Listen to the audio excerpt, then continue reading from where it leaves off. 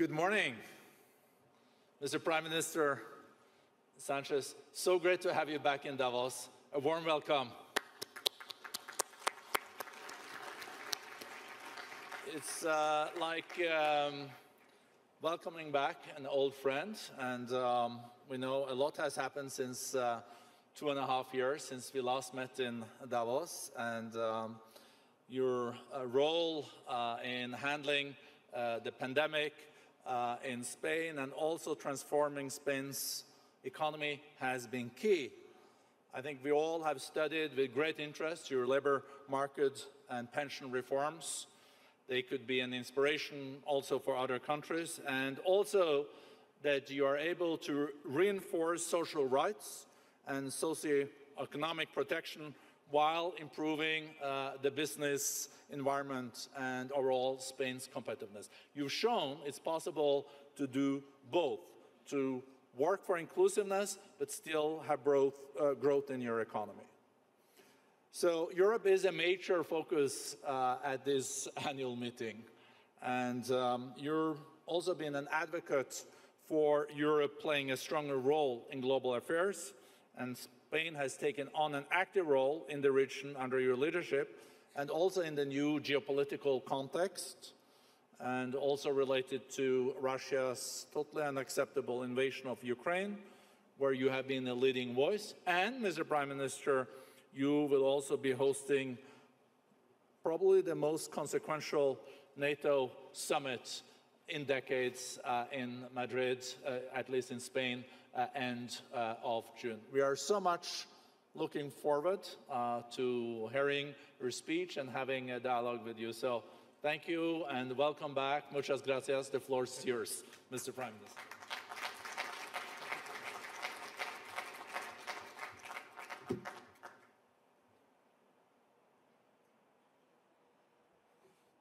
Thank you, Borg, and many thanks to the World Economic Forum for this opportunity to address you today. It is both an honor and a pleasure to be back in Davos after the COVID-related hiatus. My dear friends, I was still a teenager when the Berlin Wall fell and the Soviet Union collapsed. The decade that followed was defined by Fukuyama's thesis on the end of history. Liberal democracy and the market economy had prevailed, and there was no way back. That's how my generation grew up, thinking that economic growth, interconnectedness, freedom of thought and speech, and human progress were just as predictable as they were inevitable. Now in 2022, we know well that liberal democracy does not come naturally. It requires considerable effort and nurturing. And the end of history is nowhere in sight. As I speak here to you today, Ukrainians are fighting for freedom and democracy, not just theirs, but also ours. We never thought that we would see again such horrifying image of bombing and massacres on European soil. Names like Bucha or Mariupol have become synonymous of barbarity and war crimes that cannot go unpunished. I can only reaffirm the admiration that I dare say all of those present here today, feel for the courage and the dignity of the Ukrainian men and women in the face of Putin's aggression, brutal aggression. Today, they embody the true defense of our common European values. This illegal, irrational, and unjust war is causing suffering and despair in Ukraine and beyond. We are witnessing the largest human exodus since the World War II, with over 6 million people fleeing the country and further 8 million internally displaced people. But this is not just a local or even a European conflict. This is a major international crisis with consequences for all of us, regardless of where we come from. And we must be fully aware of what is ahead of us. The Russian invasion of Ukraine has triggered an unprecedented global food crisis with dramatic consequences for the most vulnerable countries, individuals and families. According to the UN, 1.7 billion people are at risk of poverty and hunger. The countries most dependent on food imports face unprecedented shortfalls while their populations are suffering the effects of record food prices. At the same time, some countries are adopting unilateral trade measures, making it more difficult to meet global demand. Food insecurity is a catalyst, we know, all of us, for social instability and often armed conflicts. Therefore, it is, I would say, imperative that we make every effort to restore food production and the trade system and achieve food security for the most vulnerable. And Spain will do its part. I want to take, my dear friends, this opportunity to reaffirm my country's support for Ukraine and our resolve in helping ensure that Putin does not achieve his goals. Spain has, as you said before, again set an example of solidarity. Ukraine can rest assured that we will welcome Ukrainian refugees in our country, now totaling well over 100,000 for as long as needed. We will also continue to back, as we have done so far, the thoughtless sanctions against the Putin regime and providing humanitarian aid and assistance to Ukraine. Our support is firm and unwavering because we know what is at stake. The territorial integrity of a sovereign country that lives, dreams, and well-being of its citizens, and the cause of international law, of liberal democracy, and of course, of the European Union. Make no mistake, Putin's brutal aggression against Ukraine is also a direct attack on the European Union and all it represents. By responding with unity, as we did, and determination, the European Union is not only defending the basic principles of the international order, it is preserving the very values that underpin it since its foundation. Clearly, the last couple of years have been not easy for the European project. First, Brexit. Second, COVID. Hit us hard. And now we have to deal with the consequences of the war in Ukraine. However, the bigger challenge, the more resolute our reaction. Throughout these trying times, we always went for further integration, to unite and therefore not to divide, to make our common project, the European Union, stronger. We did it with the joint purchase of vaccines, with a sure instrument for protecting jobs during the pandemic, and with the Next Generation funds. Now we are doing it again in our response to the war, with an unprecedented sanctions designed to maximize long-term costs to the aggressor, and ensuring that Putin's vision for Russia and the world does not win from this war. Beyond helping our Ukrainian friends in their fight for freedom and democracy, we are collectively moving in the direction of a greater strategic autonomy by deepening the single market, diversifying our supply chains, reducing our dependencies on energy, critical technologies, raw materials, semiconductors, or health products.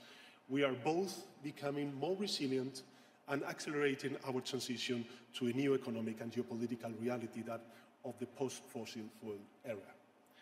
The same logic, my dear friends, guides the initiatives to strengthen European defense. We want to reduce our strategic dependencies and invest not just more, but better, in increasing our security and defense capabilities.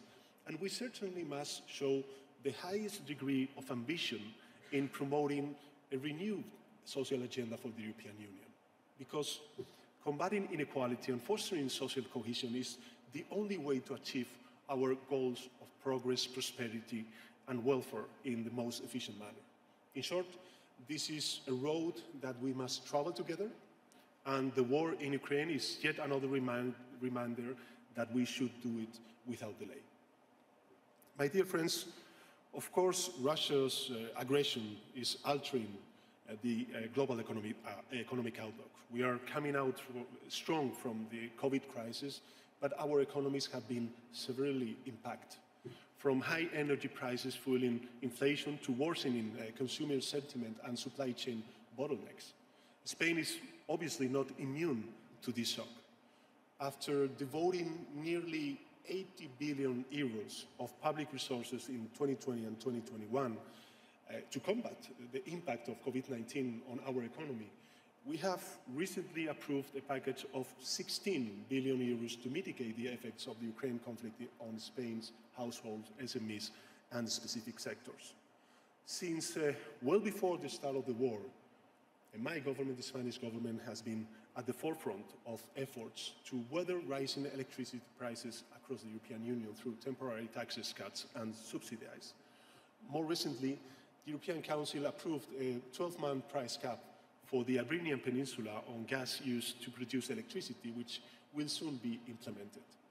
This will allow us to bring down prices, shielding households and business from the extreme volatility and potential price spikes in energy markets.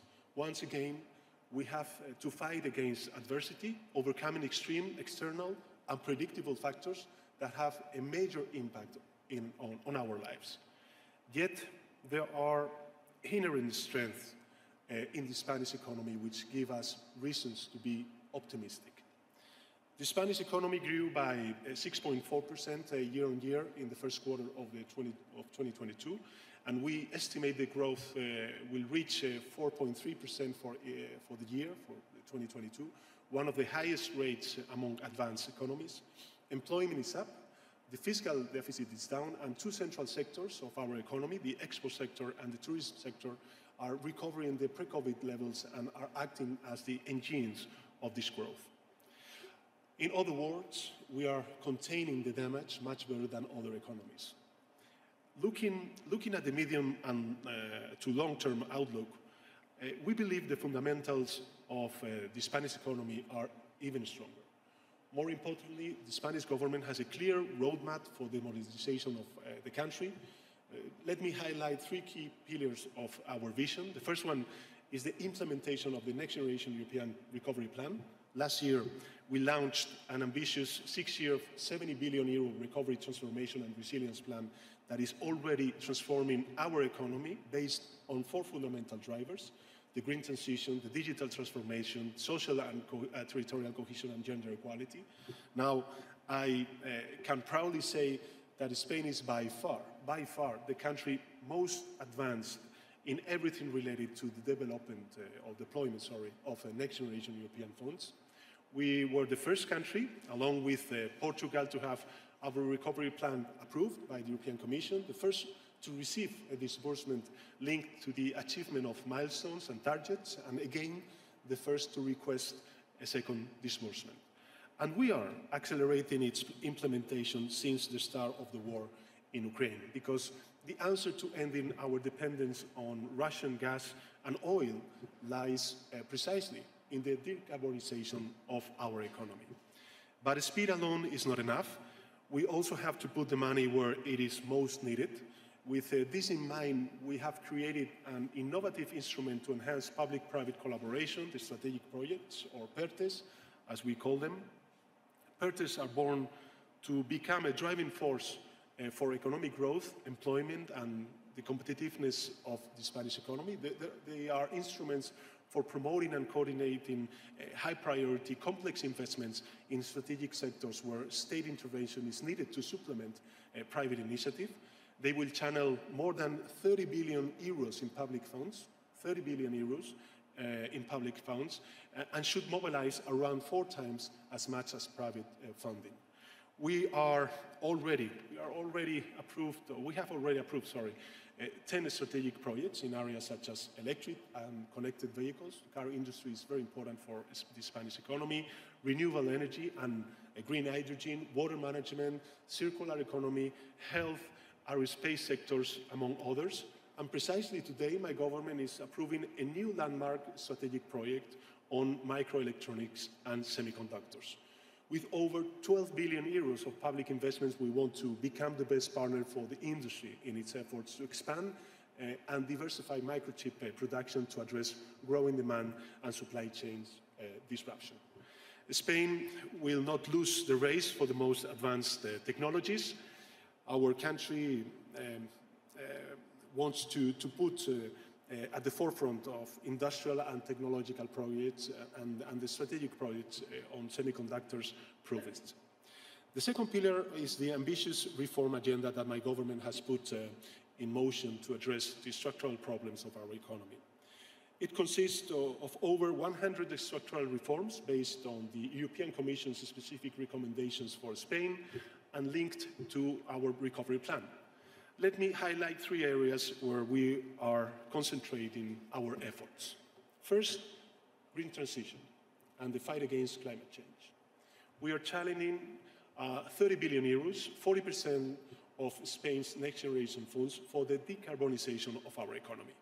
These investments are coupled with ambitious reforms to fight against climate change and boost circular economy, self-consumption and sustainable mobility.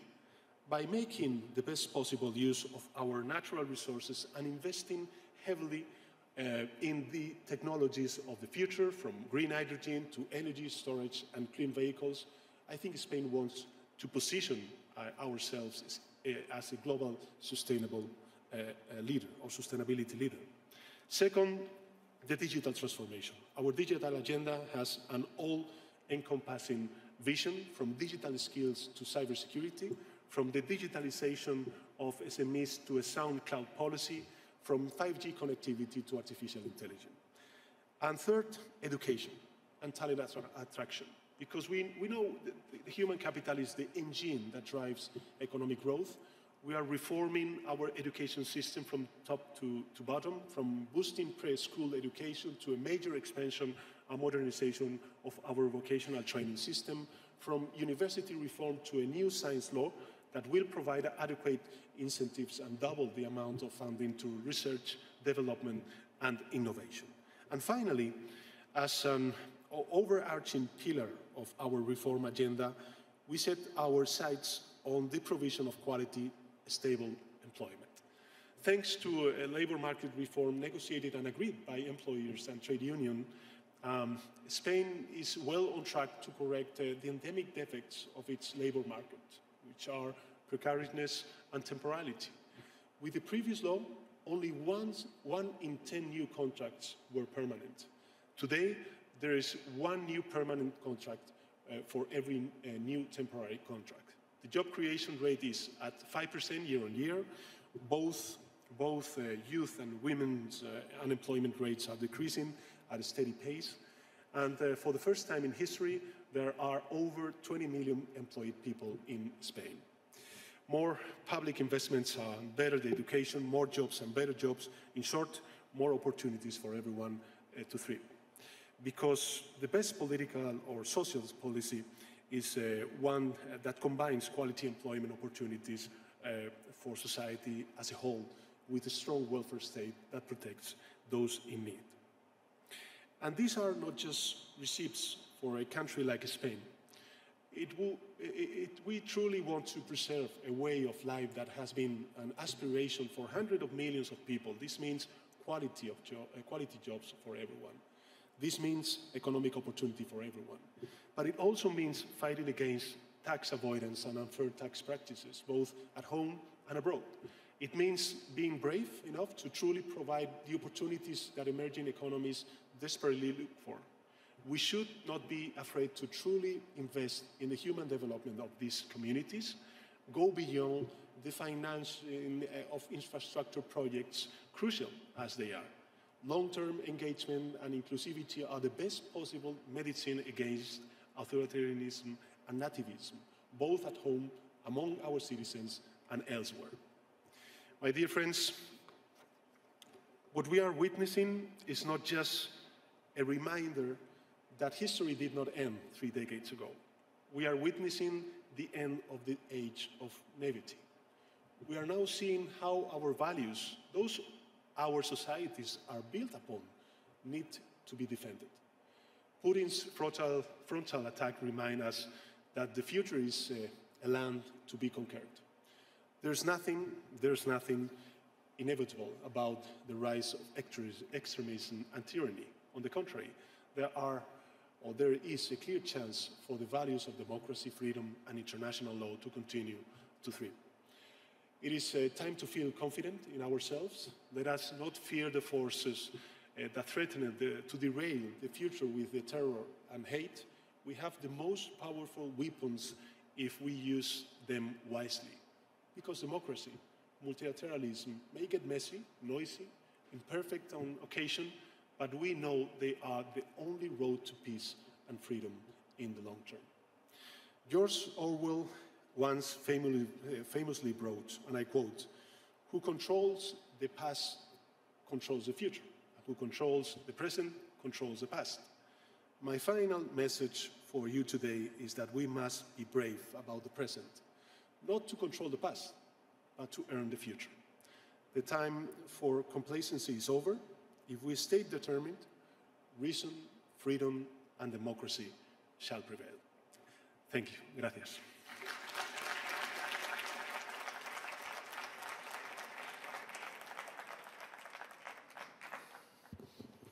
Thank you so much, Prime Minister Sanchez, for this very important speech.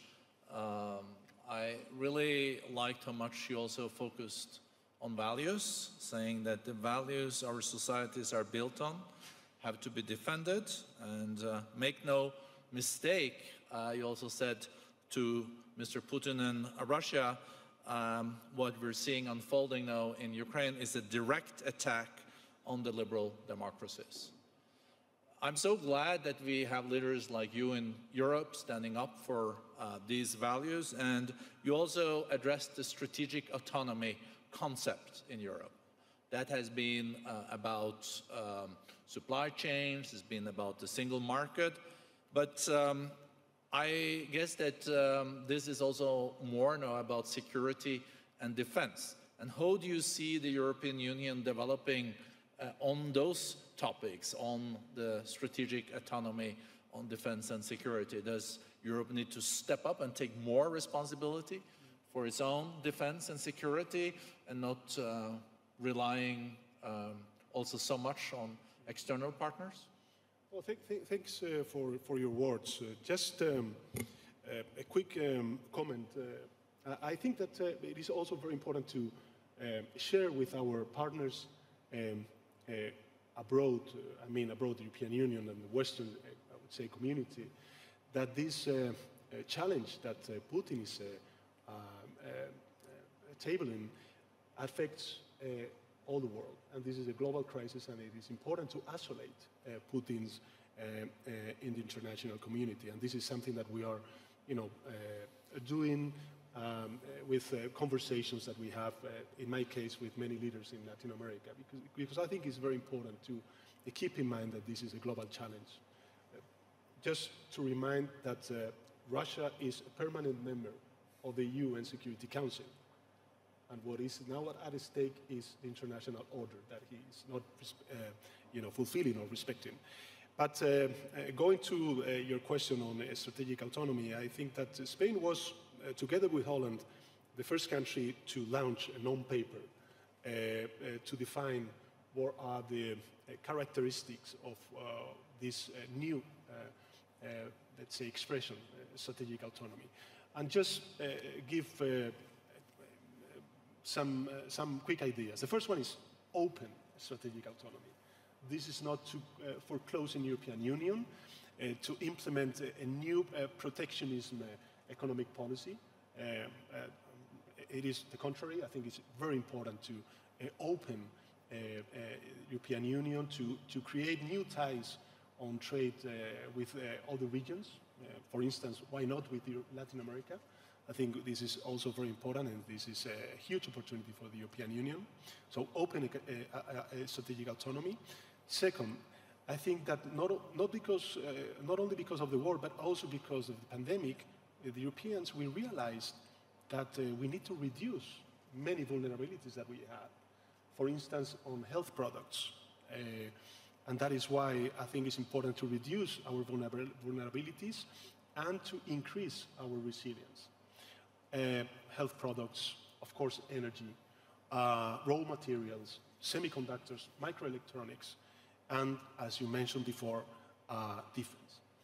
And I would just like to add regarding defense in this reflection on strategic autonomy, I think it's important the complementary vision between the European Union and NATO.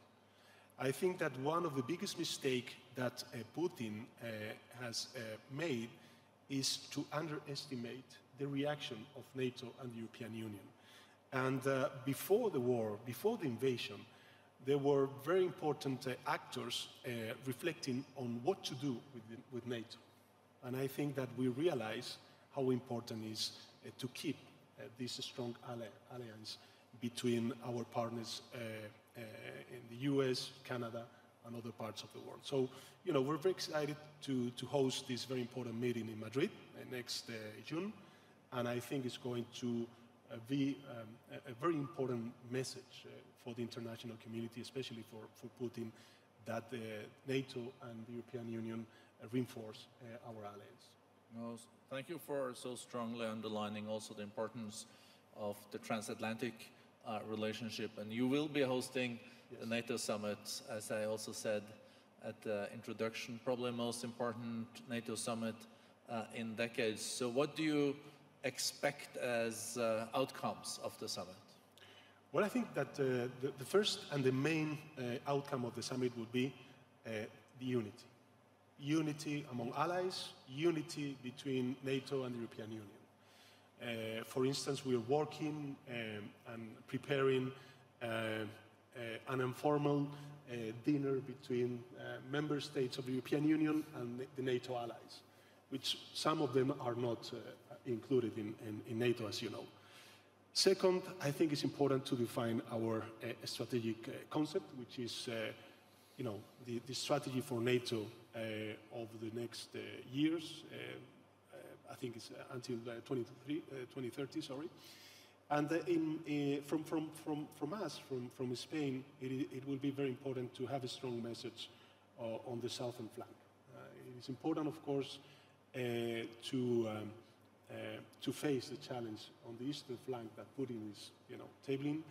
But I think it's also very important to keep in mind this 360 degrees strategy of NATO, and to develop this idea with a strong message of the southern flank security concerns that we are also facing in some sub-Saharan countries.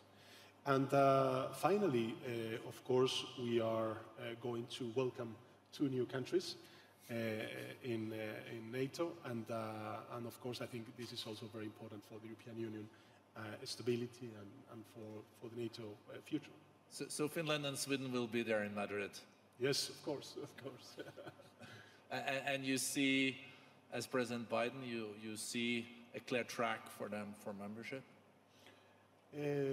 Well, I mean, I can only speak from, you know, as Prime Minister of Spain, but so far I think that the ambience and or the environment and of course, the political will of the allies is to welcome these 2 countries. And of course, in Spain, we are going to accelerate all the parliamentary process in order to fulfill with our commitment with these 2 countries that are, of course, very important, not only for NATO, but also for the European Union stability. There are big democracies, very well established and consolidated democracies, and of course, I think it's also very important for NATO and the European Union to have them on board as NATO allies. Well, thank you. And I wanted to come back to also the reforms that you are undertaking in Spain. You're not complacent when it comes to climate change and the green transformation, also the new technologies, and also the labor reforms. So what is the success recipe behind the rebooting of the Spanish economy? Because unemployment is going down, you also see more investments, growth is back, and you have also been able to do this with launching new reforms. Many economists say it's not possible to start with those labor reforms and pension reforms and then create growth. First you have to do the growth, but you have combined this. Can other countries learn from your example? Well, we are happy to share our experience with the rest of the countries, but I would say that, first of all, the economic response from the European Union during the pandemic was outstanding, because there was actually an alignment between the monetary policy and the fiscal policy. And this is something that we have to keep in mind when we regard and we face these, the terrible consequences of the war for Europe. Second, I think that it is important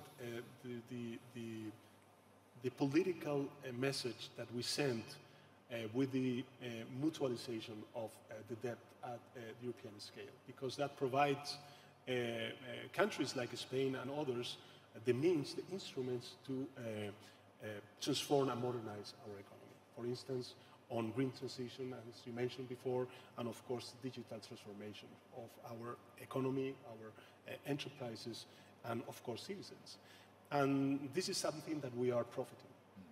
We are profiting on investment, but also on reforming our educational system, as I mentioned before, our energy system, or of course, I